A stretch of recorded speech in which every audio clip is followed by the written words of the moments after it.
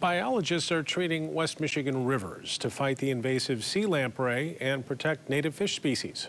News 8's Kyle Mitchell gives us a look at the program. U.S. Fish and Wildlife says one sea lamprey can kill up to 40 pounds of fish over its lifetime. That's why this program was put in place. It's a menace to the Great Lakes ecosystem and requires a team dedicated to protecting our waterways. The adults in the parasitic form will eat things like Chinook salmon, lake trout, lake sturgeon. U.S. Fish and Wildlife have a team that travels around the Great Lakes basin to find and kill invasive sea lamprey. They live burrowed into the sediment, so they're very hard to find. We have an assessment team that goes out and searches throughout the Great Lakes tributaries looking for the larvae specifically to find them. The method the sea lamprey uses is similar to native lamprey, but the invasive species grow larger and can decimate Great Lakes fish species. They have a suction cup-like mouth, and that mouth attaches right onto the side of the fish. It's a very powerful suction.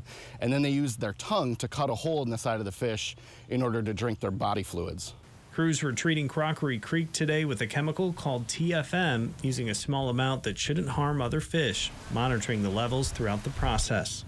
Lamprey are a primitive fish that's been around for millions and millions of years, so they're unable to metabolize that chemical, the lampricide. So they essentially die. The program has made a major impact in helping the native fish population thrive. Some people think, they're like, well, this doesn't really affect me. I don't know there's sea lamprey here. I've never heard of that before.